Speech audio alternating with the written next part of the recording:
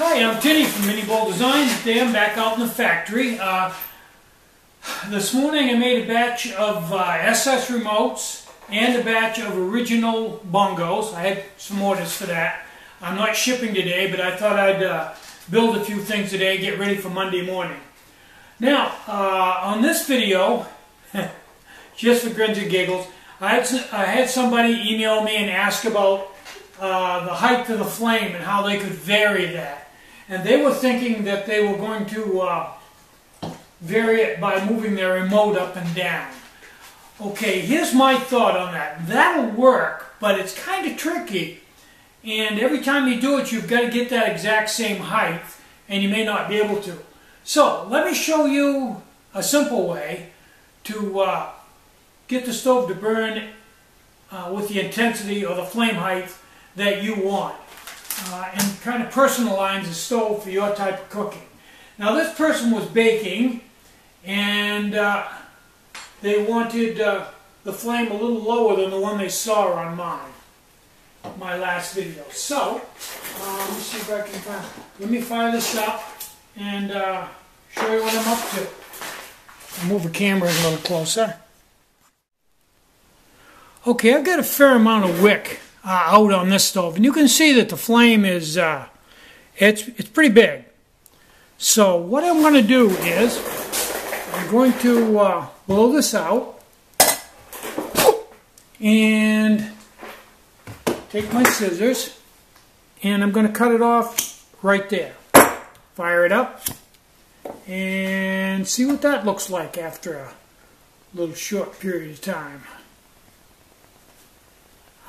This stove, when I did that, I kind of squeezed some alcohol. It's going to take a second for this to burn back.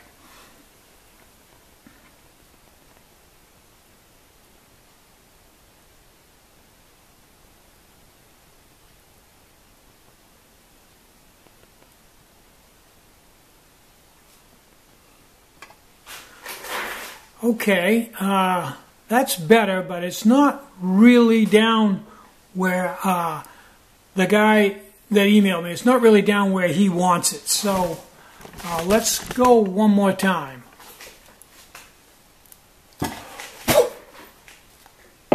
And this time we're going to trim it right down level with the top. Maybe just a little over a 1/16 of an inch above the top.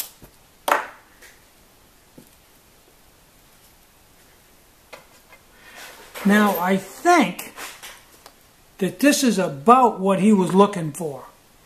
And you can see that it's going to burn just like that, right straight ahead. It's not going to change because I'm not changing the height of the remote. I'm changing the length of the wick.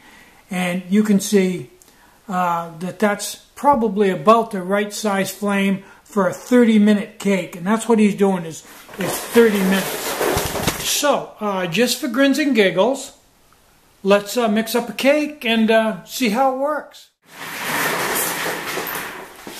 Okay, I'm more than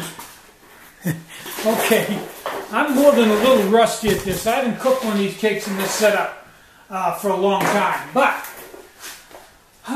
let's see if I can gather everything up here, and we'll mix up a cake right here in front of you. I got to refuel my remote. When I get everything ready here, I'll turn the camera back on. And we'll bake a cake. While I'm doing that, the oven's preheated. Okay, here we go. I got a pot here. Let me see, this one maybe. And I'm going to take this cake, which is Betty Crocker Just Add Water Blueberry. And I'm going to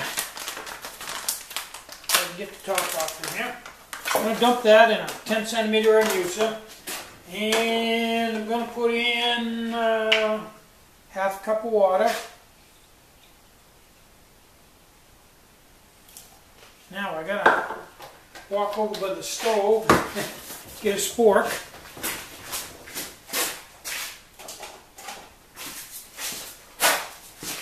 There we go.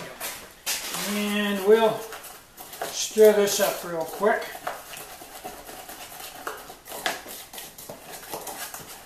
Make sure we get all down in the corners where the powder can cake up and not get get dissolved. Okay, we got a cake there. Now, we got to have a cook pot, which I couldn't find one of these. I have to actually make another one. And some olive oil. Olive oil seems to work pretty good, so that's what we're going to use is olive oil. And we got to smear that on there, get that all around, all the way up on the sides.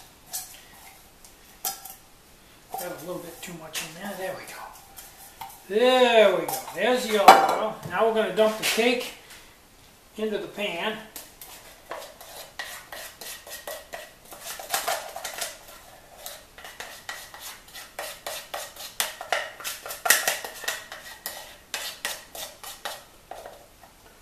Okay, now, one of the big secrets for me on this is the bake ranch, which I have right here if I can find it. It's right in front of me. I just got to spot it. There it is. This thing that holds the pan up off the bottom. A good high one, this is like 3/4 inch, is a good idea. The higher it is, the less chance you have of burning. Let's see what you got here. There we go. All setting in there. The less chance you have of burning, the higher that ring is. So I'm putting in a 3/4 inch ring. And got to find my stopwatch. Get my stopwatch going. Okay, got my remote. I got the flame on the stove where I want it. I'll go turn the light out so we can look at that. Now, let's see. There we go. I believe that's about what he was looking for. And the wick is so low that it's burning right against the aluminum, and I think that's the reason why I'm getting the yellow flame. Doesn't hurt anything, and doesn't seem to smut up the pan or anything, but it is kind of yellow. And that's a brand new wick. After that wick burns for a while, it probably will burn blue. So, I'll turn the camera back on in, I don't know, 25 minutes, and we'll run a test rod down through it and see if it's cooked or not.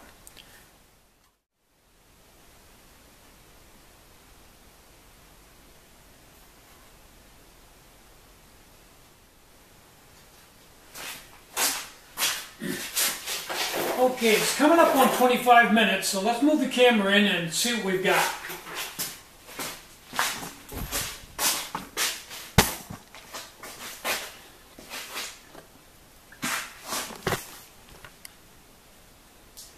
I'm going to run a rod down. I think that's done. So I'm going to blow the heat out. And I'm going to let this cool down a little bit before I attempt to take it out. And then after it cools down just a little bit, we'll move it over and put it on this paper towel. Okay, it's been a few minutes, maybe 3 or 4. Let's take this out and see what we got here.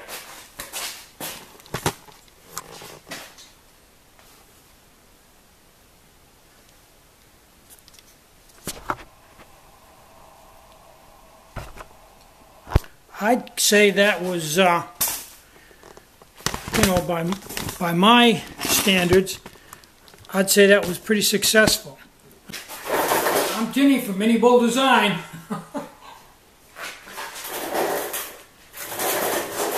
Don't hike, take a friend, enjoy the great outdoors, and more important than anything, try to have some fun today, and try to have a really great day. Bye-bye.